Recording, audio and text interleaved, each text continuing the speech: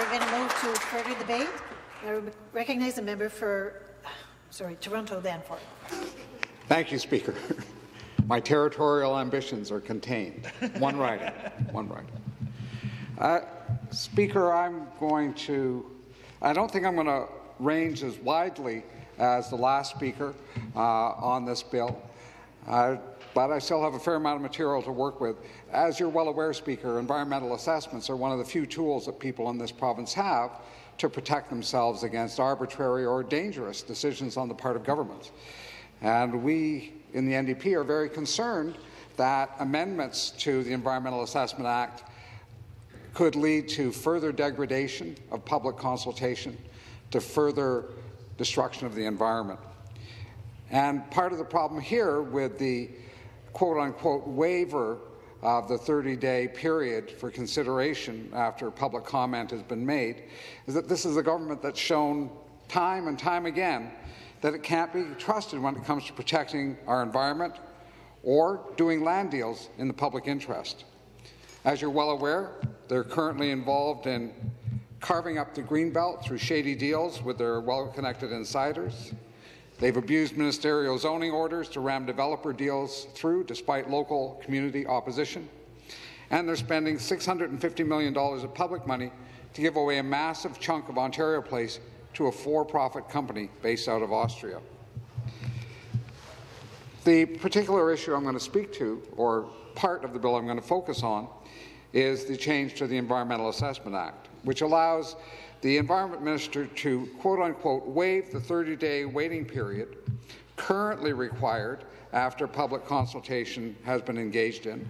And the purpose of that 30 days is to give the minister time to consider what's been brought forward and respond to it.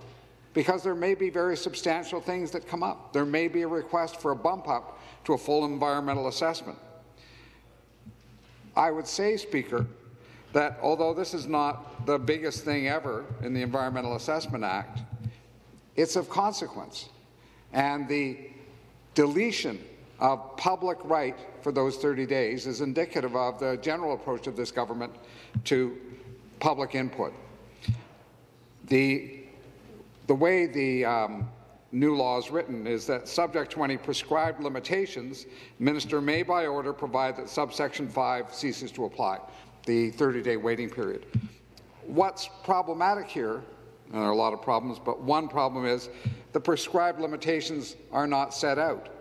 Effectively, the government is being given, or giving itself, a blank check to put in limitations or put in no limitations at all when it comes to any future ignoring or waiving of this 30-day period. And given their history, I would say that it's fair to expect that the 30-day period will be eliminated. If it is in fact occasionally waived for some reason that the public in general would accept, I suspect that will be fairly limited. I think that this government will take every opportunity it has to make sure that the public's voice is not heard and certainly has no impact on what the government wants to do. The failure to put conditions in the Act itself, conditions that would limit the ability of the minister to waive that 30-day period, just leaves us, the people of Ontario, leaves us to the tender mercies of this particular government when it comes to looking after the environment. Speaker, I'm sure you're familiar with the film classic Bambi Meets Godzilla. And in that very short film, and a brilliant piece of cinematography, you have Bambi at the beginning with flute music and butterflies and just sniffing the air and being young and a deer in the spring. And then Godzilla's foot comes down and squishes Bambi. Well, Bambi in this case plays the environment, and Godzilla is played by this government. And this act, this change, is just another part of that huge foot coming down and crushing the environment. This is a government that has shown repeated contempt of public consultation, particularly with respect to the environment. This change will make it even easier for the government to ignore public opinion, public consultation. Ontario courts have twice found Ford government violated the Environmental Bill of Rights, which guarantees not only the public's right to get notification, but the public's right to be consulted. The CBC report on one of these, I'll just read out, split decision. An Ontario court says Doug Ford's government broke the law. I need to repeat that. Doug Ford's government broke the law. Law is not a big constraint on these folks. Often they refer to them as guidelines. But the law, when it scrapped the cap-and-trade system, but the court won't force Queen's Park to reinstate the program, which is unfortunate. Greenpeace had challenged the cancellation on grounds the government did not hold public consultations before making the decision, a process required by Ontario's Environmental Bill of Rights. So here's a government asking for even more discretion when it has a history of breaking the law, ignoring the law when it comes to the environment. In another case, media reports, an Ontario court has found the provincial government broke the law by failing to adhere to the Environmental Bill of Rights. Several environmental groups brought forth applications for judicial reviews over the province's alleged failure to consult with the public before enacting the COVID-19 Economic Recovery Act. Late last year, the province opened up consultations to the public months after the passage of Bill 197.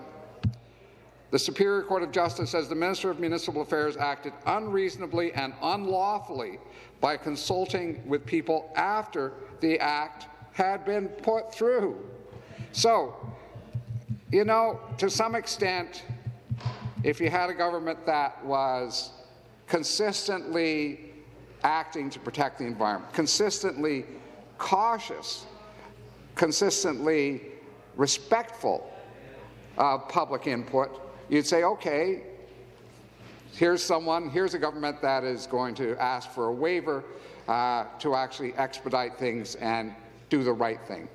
But that isn't the history of this government. Again, I'll repeat, this government breaks the law openly, and only when it's been found in court to have broken the law is there any admission that, hey, maybe we did something wrong. You know, these laws, these revised statutes of Ontario, maybe they're of consequence. In 2020, the Ford government severely weakened the Environmental Assessment Act with amendments slipped into Bill 197, an omnibus bill purporting to be about recovering from COVID-19. The bill was jammed through the legislature, bypassed committee, denied the public any opportunity to provide comments. So, consistent theme here, right? You weaken environmental protection laws, and you do your best to make sure the public has nothing to say about it, and even if they have something to say, you make sure that what happens is they're not heard. So what this change signifies is that, sure, you can make any comment you want. You can point out fundamental flaws. You can find bedrock problems with what's being put forward. But, you know, when the time is up, we're not going to spend time thinking about it. It's out the window. It's gone. We've forgotten about it already. There are a number of things that people should be aware of when it comes to considering how this government has acted. And you look at its policies, look at its track record since 2018. So we've got a government that is quite willing to break the law when it comes to environmental consultation. This is a government that axed the Environmental Commissioner's Office in 2019, an office that had been in place, frankly, through the Mike Harris government, when we had a very strong environmental commissioner who was critical of the government. He was a Tory. He'd been a Tory candidate in Timmins, but a guy who was fundamentally committed to protecting the environment. So even Mike Harris didn't axe the environmental commissioner, but this government did. This is a government that consistently fails to uphold expert opinion on environmental issues, and it's one that the Auditor General has found is consistently bad news when it comes to environmental policy and when it comes to public consultation. Now, this is a government that cancelled the cap-and-trade legislation. And in doing that, eliminated billions of dollars of investment in energy efficiency and making sure that buildings and infrastructure were climate resilient. So it cancelled an act which, by the way, had a lower carbon price than the federal carbon price. So in fact, this is a government that increased the carbon price in Ontario and in the course of it did less for the environment. That's the kind of commitment we're talking about. We're talking about a government that will not only act contrary to its own language, no surprise there, but will also make sure that the ability to actually come to grips with the climate crisis is undermined. That's who we're talking about. Why would you trust them? And as I referred earlier, this is a government that's attacking the Greenbelt. Now, the member who spoke earlier talked about protecting farmers. Is that why the Duffins Rouge Agricultural Preserve is being taken out of the Greenbelt, and that farmland is going to be converted into subdivisions for multi-million-dollar homes? Is that protecting farmers? Is that protecting the land in Ontario that we need to grow food? The member asked, so are you guys in touch with normal people? Well, Speaker, I knock on doors in my riding every week, and I've been knocking on doors the last few weeks, talking to people about what's going on, talking about the Greenbelt. And one of the things that comes up time and time again is people saying, where are we going to get our food when you pave over all the farmland? Because that's their intention, right?